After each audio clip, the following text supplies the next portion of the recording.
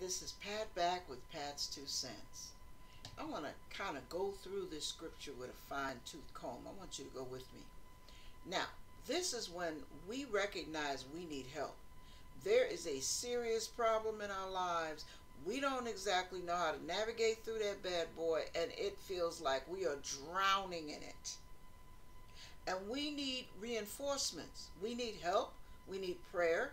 We need understanding. We need insight. We need counsel. We need strength. We need help. Okay. Now, this is what I want you to hear. This is why the Old Testament is so important. Because it has insights. And the Holy Spirit will reveal things to you. Listen to this. Leviticus, I read some of it earlier, but I want you to hear it in detail now. Leviticus chapter 14, starting at verse 34.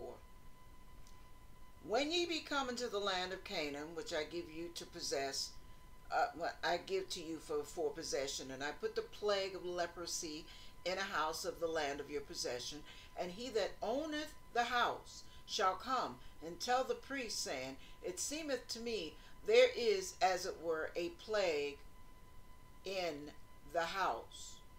Then the priest shall command that they empty the house before the priests go into it to see the plague, that all that is in the house be not made unclean.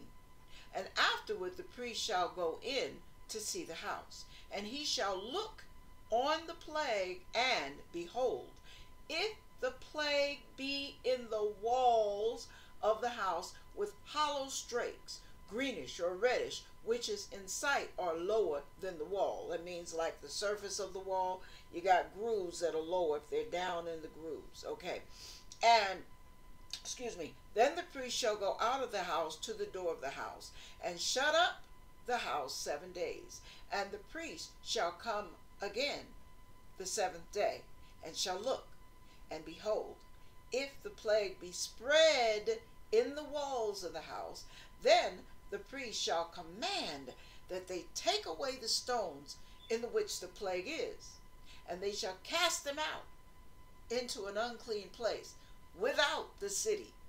And he shall cause the house to be scraped within round about, and they shall pour out the dust that they scraped off without the city into an unclean place.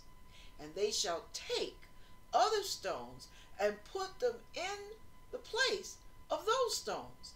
And he shall take other mortar and shall plaster the house. And if the plague come again and break out in the house, after that he had taken away the stones, and after he has scraped the house, and after it is plastered, then the priest shall come and look.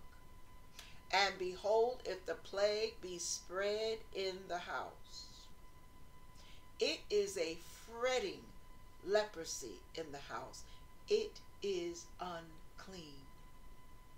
And he shall break down the house, the stones of it, and the timber thereof, and all the mortar of the house, and he shall carry them forth out of the city into an unclean place. Moreover, he that goeth into the house, all the while that it is shut up, shall be unclean until evening. And he that lieth in the house shall wash his clothes, and he that eateth in the house shall wash his clothes. Now, okay, let me say this real quick. And if the priest shall come in and look upon it, verse 48, and behold, the plague hath not spread in the house after the house was plastered, then the priest shall pronounce the house clean, because the plague is healed. Now, I know that sounds really like, what? But listen.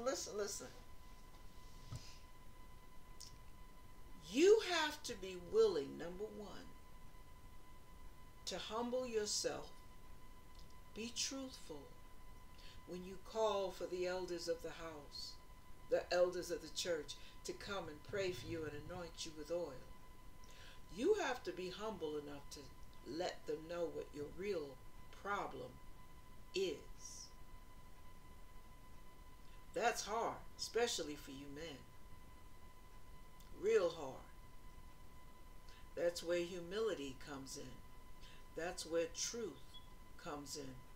It's what Jesus said, you shall know the truth, and the truth shall set you free. What are you going to do with that truth? Because hiding the truth will not set you free. Knowing it is good, but you got to bring that baby out in the light. Expose it. Good, bad, indifferent, whatever. Expose your truth. Get help. Be humble enough to ask for it. Be honest enough to reveal it.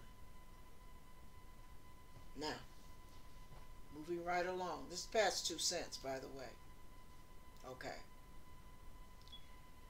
There are times when the plague comes again. The sin reoccurs. I'm trying to break it down to everyday language. The sin reoccurs. The problem rears its ugly head one more time, 2 more times, 3 more times, 4 more times. Well, guess what? There's a problem beneath the surface. There's a problem beneath your surface.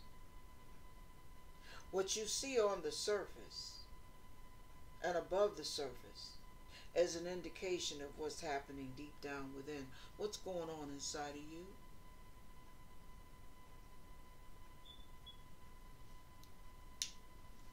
You have to understand that God is not just going to put a Band-Aid on your problem.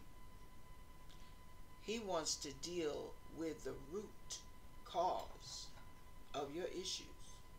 The root causes of your sins. Some of your sins are not because you are bent on doing wrong. Some of your sins are because you are broken, damaged, and bruised. Listen, here's an example of that.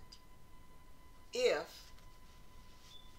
I sit here and I have a broken shoulder, and somebody comes over and puts their arm around my shoulder to give me a hug, right? And it is in dire pain. I'm in dire agony now, and they just add insult to injury, trying to give me an affectionate hug, because they don't know I am bruised, damaged, and broken, and in pain. What might I do without meaning to hurt them at all? They might grab me and I might haul off and push them off of me. No! Now, that doesn't mean I'm angry with them. But there's so much going on that I'm having difficulty dealing with, that even a show of affection can result in a volatile response from me. It's the same way we go through life. There is leprosy breaking out on our walls. There is leprosy in the fabric. There is leprosy deep down within in the timbers. Why? Because there is leprosy deep down. And when there is leprosy deep down, God has to go inside and uproot it and take it and send it to an unclean place out into the abyss. Well, that's what these priests were doing.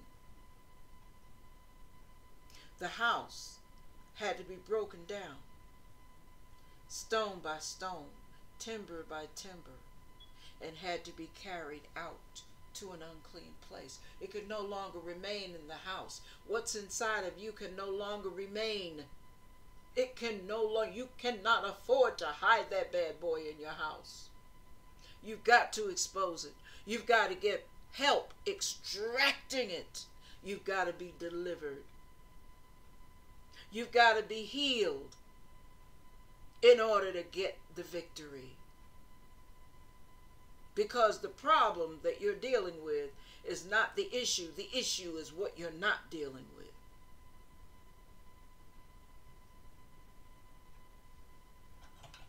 Ask God to help you see it for what it really is and deal with it the way it needs to be dealt with.